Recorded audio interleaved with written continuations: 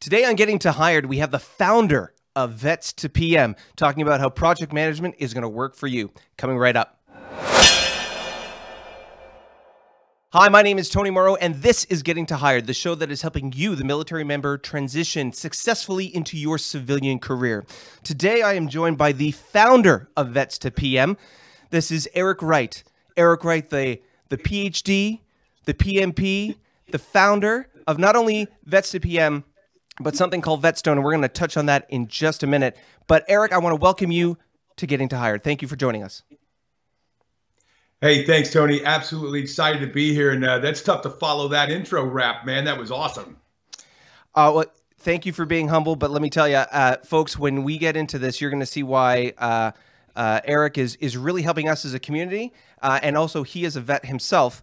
So, yeah, what he does is really good. So let's get into it. In a previous episode, we had Larry, who is working with you for Vets2PM Canada. But Vets2PM is an American originated company, and you are its founder. So can you tell us about Vets2PM? What's the origin story behind it? What motivated you to get this going, and what are you doing with it today? Yeah, so great place to start. So, when I transitioned, so I'm dual era. I was Navy first. I was Army Guard second. So I've worn two uniforms. I was Gulf War for us down here in the 90s, and then I was post 9/11. And so when I transitioned out, I had this great skill set. I was a hull technician. I was a pipe fitter. I welded on nuclear submarines. And when I transitioned out, there's no nuclear powered boats in the civilian fleet. So I had this great skill set and nowhere to apply it. So I kind of wandered around in the job desert, Tony. I was, banging around, making 25, 35,000 a year and, chasing degrees. I'd go get this degree and they'd say, oh yeah, so I'm sorry, psychology. Yeah, you can't be a psychologist unless you have like a PhD and a license. So yeah, that degree's not going to help you much. So you need another degree. And I was listening to folks I thought, who were the experts, right? It's their job to be guidance counselors and stuff. So I took guidance. And so anyway, long story short, I wandered around what I call the job desert for 12 years. And the primary reason, Tony, is because I didn't know what I didn't know. I talked in leadership, the cult we were raised in the military, and I didn't translate it for civilians. So when I talk leadership, they want to talk management, and we were talking right past each other. So 12 years later, I end up at university. I end up at Department of Defense, our Department of Defense down here in the States, and I get put on a project. And I was like, whoa, this is fantastic. It feels comfortable. I'm pretty good at it. This is great. My team is responding well. I'm responding well. My boss is giving me high marks. This is fantastic. And my boss said, yeah, man, you're really good at this project management thing, kid. And I was like, whoa, it's a thing. The rest is history, man. The rest is history. Project management is for me, it's the professional land of milk and honey, man. I came out of the desert and I brought with me what I call the Vetstone. And that's what I do now for a living. I show military veterans and transitioning active duty members what they don't know. Hey, look, here's project management. Here's what it is. Here's why you need to do it. Boom. And I show them a 4-step plan, and the rest is history.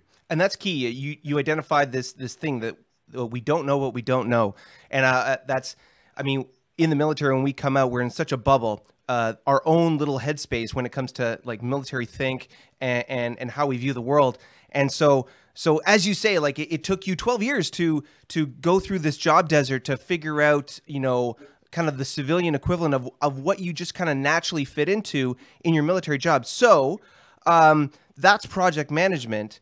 But when it comes to the civilian side, like if you were to explain it to somebody, let's say a vet who's never heard this stuff before, what is project management and this PMP designation that people talk about? Right. So, man, I'm glad you asked, Tony. So, I don't know what everybody calls it, but this is basically the field manual for how to do your technical job, right? Yeah. Cheers, brothers. Boom. That's right, baby. PMBOK.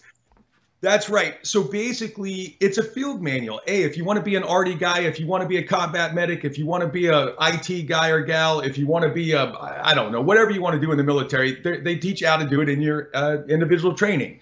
So the civilians have a technical manual for how to do projects. It's called the PMBOK guide, the Project Management Body of Knowledge. The key is in that technical document, it provides the language of project management. The definition of a project is as follows: a temporary endeavor undertaken to produce unique goods, service, result, capability, whatever. So when the colonel says, hey, I want that piece of the battle space, or the captain says, hey, we're going to go cut circles in this part of the ocean to provide overwatch and security, whatever the mission is, it's temporary, it's unique. If you planned it, if you resourced it, if you led it, if you documented the performance, you were doing projects, because it's the very same definition in the tech manual. So the trick is, talk about what you've done, but talk about it in the codified language that civilians do understand, which is project manager. When I say, hey, I'm a vet, they say, oh, my sister got her veterinary degree from the University of New Mexico. That's fantastic. So now, instead of talking in vet and hoping that the civilian understands what we're saying, we can just talk like project managers, and they're like, oh, I know exactly what you do for a living. I know how to hire you, place you, how much to pay you, how to develop you. And that's really the trick, is talking about what we've always done. Lead small, high-performing teams to accomplish objectives to standard, but talk about it like they talk about it, and you're recognizable to them now. Anyway, so that's what the PMP really does, is it legitimizes that experience, and says to them, hey, look, I know how to spell project management, and I know how to do project management, because one of the governing bodies that is in charge of that whole discipline said so. Whether it's SMESC format, small party tasking, operational planning process, all these kinds of terms that we become familiar with in the military, that, as you just described, those are projects, and you've been practicing project management just with a different language. And using our lingo, this PMBOK is like an SOP on how to deal with, refer to, speak terminology-wise with regards to project management from a civilian perspective. So that's amazing. So we've identified that we as military members, we have this exposure and experience to project management just inherently because of our military training and what we've done. But what is the value? I mean, if we already have that experience, what's the value of having a PMP designation? Like, what does that do for us? Right. Great question, man. So here's the key. So if the trick is, hey, I've done it, now I just need to learn how to talk about it in the language civilians understand. Okay. So that is project management, but that still doesn't, it doesn't legitimize or convey to the civilian that we have a command of our discipline, of our technical manual. So when we show the civilian a 2, 3, 4-page resume chock full of projects, it's like, hey, this is great, but are you making this up? Or like, how do I know this is legit? So when they see the PMP, what they know is, hey, one of the major governing bodies on the planet that's responsible for this profession has said, we looked at a minimum of 4,500 hours over a protracted period of time, and we say that you're a project manager and you can sit for the exam. So when the civilian hiring manager sees PMP on our resume, Tony, it legitimizes that entire resume, because it looks like a project manager, it sounds like a project manager, and then we speak and quack like a project manager. They hire us as project managers because they saw the PMP. You might say you're trade qualified. Yes. Yep. So I'm sure in the U.S. military there are the equivalent versions of this, but whether it's a QL5 or QL6 or a certain qualification, NOPQ for the Navy, or command qualification, these are designations within the military that recognize, that are official recognition that you have passed a certain bar, and that you can then apply that skill set in a military context. This PMP designation, a civilian recognition that you meet the bar, you meet the standard, and that you could then apply that and show that to everybody else. Like the rank on your shoulder, these are letters behind your name that communicate to the civilian world that you have this skill set that can be readily deployed or applied in the work environment that you're going to be employed in. So we've assessed that a PMP designation is something we want. How does Vets2PM help us get it? Easy peasy. 4 steps. So the first step is, once the active member or the military veteran realizes, hey, wow, I have project management experience, I could do this in a meaningful, lucrative career as a civilian. Once they have that awareness, the first step is let's get your experience translated onto the PMP application, because without that application, you can't sit for the exam. So, after working with thousands of veterans over the last, decade or so, as a professor and as a career counselor, and now as a business owner at Vets2PM and Vetstone, what I commonly hear is, hey, Eric, I don't know how to translate. I don't know how to learn that new language. So I created a piece of software that you just bang your military experience into the front, right off your performance evaluations, your fit reps, and out the other side, it spits out a report that's a civilian project manager. It's the commercialized version of you. So instead of doing projects in defense, here's what you look like as a civilian. That's step one, complete that PMP application. Step two, pin on that PMP. Vets2PM, for those vets that need it, Vets2PM Canada provides the PMI required 35 hours of training to get you to pass that exam. We've got a 92% pass rate first time go, 100% pass rate second time go. So we help you pin that PMP. Okay, great. Now you got a PMP on. What about getting the job? Well, we don't leave you in a lurch, right? That's where a lot of companies stop short. Hey, cool, you got your PMP. Good luck, brother. Let me know how that goes. Okay, so we write you a 2-page executive resume. We spit and polish you up. We give you a 4-hour interview skills workshop, because I work with veterans all the time. Like, hey, man, I've never had to do an interview. I just did promotion boards. I don't know if I have any idea how to do this. So step three is, so first step, translate, fill out the application. Step two, pin the PMP. Step three, get that resume, get ready for that interview. We show you how to do a LinkedIn profile. We show you how to use LinkedIn. We give you a 4-hour interview skills workshop. And then, Tony, the best part, man, and this is for any veteran, if they've even got PMP already pinned on, we do lifetime job placement assistance in the PM field. And really, that's the mission at Vets2PM. We help military members become project managers, period. If it fits under that umbrella, we do it. If it doesn't fit on that umbrella, we don't do it. We connect you with folks who do what else ever you want to do. So that's really how easy it is. It's a full service development stack, I call it, if we're talking, tech and IT and all that stuff. But yeah, it's the program that I wish I would have had when I transitioned out. Now, I'm not the brightest bulb in the box, but it wouldn't have taken me 12 years if somebody said, hey, Wright, can you read? I can read. Follow this plan, dude. You'll be all right. So one of the biggest challenges a lot of us military folks have when we come out is we have all this drive, we have all this passion, we have all this energy, and we have all this like applied skill to be able to direct in something focused. But we need to be able to have that someone to chart that course for us so that we can focus that energy and that that military mindset of ours on the task at hand. And that's what this thing does as far as Vets2PM Canada or Vets2PM in the States. You're providing us the direction, the plan to be able to focus our energies, to be able to execute and accomplish the objectives that we want to, in this case, for example, getting your PMP qualification and translating that into a job, a rewarding career after you've got this designation. So that's huge. And we talked about, PMP being this civilian SOP and vernacular on how to speak about a lot of the skill sets we have in the military. But you touched on the Vetstone software piece. I just want to take a moment to re-emphasize that Vetstone software piece, that it's unique to Vets2PM. You're not going to find that anywhere else. And it helps you in a no BS way translate your military experience into civilian equivalencies or applications so that you can qualify for writing this exam, correct? Yeah, that's right, Tony. And it's the culmination of working with thousands and thousands of veterans and thousands of accepted applications at PMI. We took this thing as AI, it's artificial intelligence, it's supervised machine learning. I train this thing as we go. What it does is it takes, hey, I'm an ARTI officer. I punch in all my ARTI experience.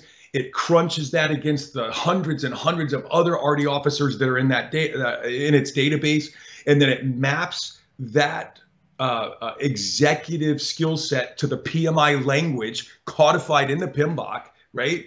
And then it spits out a legitimized commercial version of you, ARTI guy, as a PM guy or gal. And now you just you cut and paste it, man. It's a report, Tony. You cut and paste it right into your PMP application, right into your LinkedIn profile, and right into your resume. And it's agnostic. I don't care where the service member gets their PMP or the veteran gets their PMP. That's not the point. The mission is help them get a meaningful, lucrative career, not just a piece of paper, right? Help them get that paycheck. So Vetstone is usable by any veteran. And even if you don't want to grow up and be a project manager, I mean, I can't fathom why you wouldn't want to, but you might not want to. You might want to do finance or HR or accounting. I mean, whatever.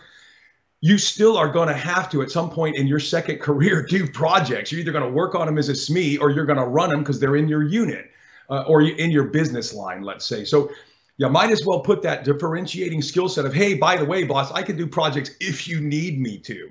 And it just sets you apart. So I would encourage, any of your viewers, I mean, regardless of what you want to do when you grow up, at least plug your stuff into Vetstone, find out what value you bring as a commercialized project manager, and you never know what'll help somebody connect with you on the resume.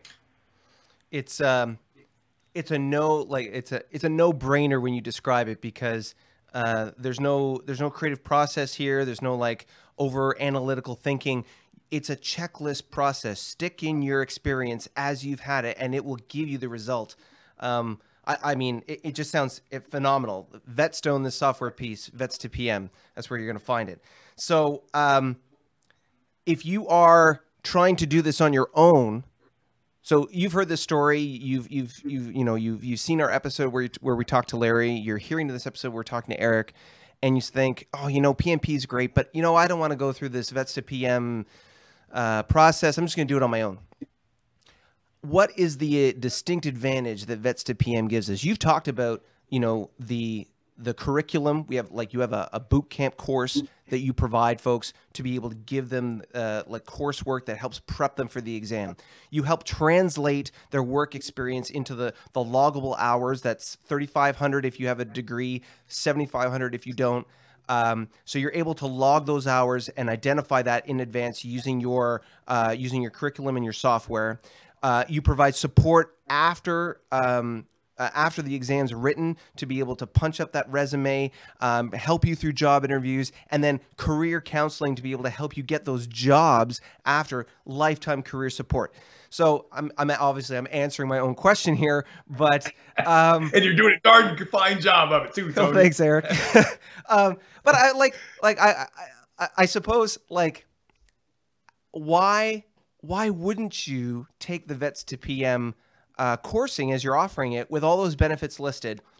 Like, essentially, what are the disadvantages of doing it on your own? You miss out on all these benefits, but I mean, when you went through this process, you didn't have Vets2PM before you created it. So how is that such a struggle for you? Well, I'll tell you, Tony. So first of all, so it's 4,500 hours if you have a degree. Sorry, brother. I just got to, I'm pedantic. I'm a university professor. I used to be, brothers. I got to, I catch stuff. Anyway, the real difference is, look, man, there are thousands and thousands and thousands of places that can help you get your PMP. You can self-study. You can go to a boot camp. You can go to university. I mean, there's all kinds of places to get it. I had my PMP, and then I still had the same gaps. How do I talk like a PMP? How do I get real world experience as a PMP? What should my salary ask be as a PMP? How do I write a resume? It's completely different target than getting your PMP. So the value really is the full package. I self-studied. And when I got my test results, brother, when it popped up that I had passed, Tony, I was totally surprised. I'm like, holy cow, I better get out of here before they figure out they shouldn't let me have this piece of paper. Like, I had no idea what I had done correct to get the piece of paper. But so my point is that, the training itself is you can get it anywhere. But I think what makes Vets2PM different, what makes Vetstone different, is I spent 8 years in 2 different uniforms. I've worked with thousands of vets. I know exactly what you're capable of. If you say, hey, Eric, I'm Artie. If you say, hey, Eric, I'm a hull technician. If you say, hey, Eric, I'm a combat medic. If you say, hey, Eric, I'm a soft guy or gal. I mean, I know exactly what you're capable of. And here's the key. I've been doing projects in the CivDiv for 20 something years. I mean, see all the gray? I mean, I know exactly what they need you to look like, sound like, and act like so they can see you as a PM. So when we're giving you the training, We don't just stand in front of the classroom and bombard you with 5,000 questions like you're going to go take the test next Tuesday. We say, okay, how many of you have ever seen a warning order, a fragmentary order, an op order? Raise your hand. Oh, like, okay, every hand in the place. That's called a charter. It authorizes you to do the mission. Hey, how many of you ever seen a troop to task list? Or, how do you keep track of where all your personnel are at? Baby leave, school, AIT, TDY, blah, blah, blah. Oh, well, it's this thing. We call it this thing, and it's hanging in HQ. Great. That troop to task list, that's called a human resource calendar. So we just stand in front of the class and show you, hey, here's what you called this thing. Here's what civilians call it. Oh, I got it. Most of our guys and gals are ready, man. 3-4 weeks after they take the course, dude, they're pinning P&P, because once that light bulb goes on, like, hey, Eric's not lying to me. I really do have experience doing this. I just got to learn the new language. Boom, man. It's downhill to the front door after that, man. So I think the sales job, so to speak, is done. Like I cannot to harp on this anymore would be like hitting a dead horse or something, because this is a no-brainer. I mean, we've assessed that P&P is something as a military member you've already done. This is a civilian designation that acknowledges the experience you already have. This Vets2PM program helps you navigate and get to not only getting the qualification, which you could do on your own, but helps you on the other end to be able to speak the speak, walk the walk, and help you, not handhold you exactly, but certainly guide you in the right direction of getting that job. And having a sense of your value in the civilian world with this designation, with the experience that you have. So like I say, I think, to continue to harp on this is kind of self-defeating, because the point's already been made. But if we want to reach out to you, Eric, and we need to be able to contact you to find out when the courses are, I mean, if you've seen our previous episode where we spoke to Larry at Vets2PM Canada, you know the dates that are coming up. And the link to the Vets2PM Canada website is in the show notes for that particular episode. Now, Eric, you are obviously strongly affiliated with Vets2PM Canada. That's, the expansion of your baby. But if people want to reach you in the United States and they want to find out more information, if anything, just about Vets2PM and you, how do they reach out and contact you? All right, cool. So you said several great things in there. So I'm going to give you the contact cake first, and then I'll put some extra icing on it to answer some of the stuff that you highlighted. But awesome. Okay. So, I'm a big fan of keep it simple, Eric, right? So stupid works too, but keep it simple, Eric, right? I have a tendency to overcomplicate, overanalyze things. So I made it easy peasy, man. If you're in Vetstone trying to translate your stuff and you need help, hit Eric at militaryvetstone.com. It's right there in the Vetstone. You can talk to me right about your Vetstone stuff. If you're doing anything else P&P related, now it's simply Eric at Vets2PM.com. So if you're a military member, if you're a military vet and you want to be a project manager, boom, Eric at militaryvetstone.com or Eric at Vets2PM.com. Done. If you want to find out where the courses are and where they're going to be and what times and what bases and that kind of stuff, we've got courses in Germany coming up. We're working with Japan right now. We got a course in Hawaii in a couple of weeks. I'm going to a course next week up in Langley. I mean, we're all over the globe. We're going to be in Canada all of May and June.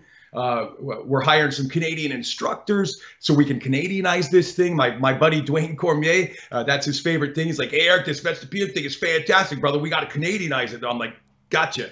And that's what Larry is helping us do, right? So we've got some insiders helping us customize this thing for our brothers and sisters north of the border.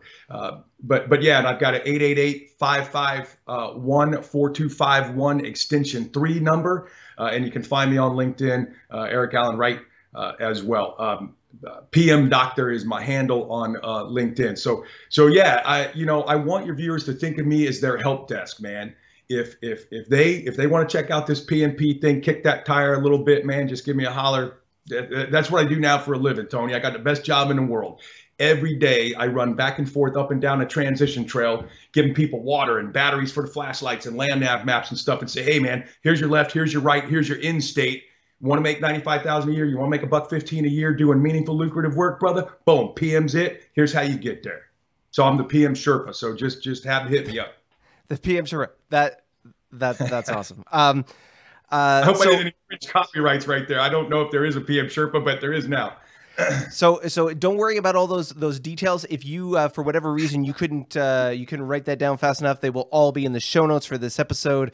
Whether you're watching it on YouTube or the comments of Facebook, I will have that in the notes there for you. So don't worry about that. All right, Eric. Just I guess before we let you go, is there any kind of last nugget, last piece that you want to leave us with that I haven't touched on already? No, man, you've nailed it. You've done a fantastic job. I appreciate what you do for our brothers and sisters. And I would just say, I didn't know what I didn't know. Vetstone will help you at least realize what you don't know. So if there's one thing I could share with folks, it's, hey, we talk in leadership, civilians talk in management. Project management is a subset of both, because we've done them both in uniform and in sport coats.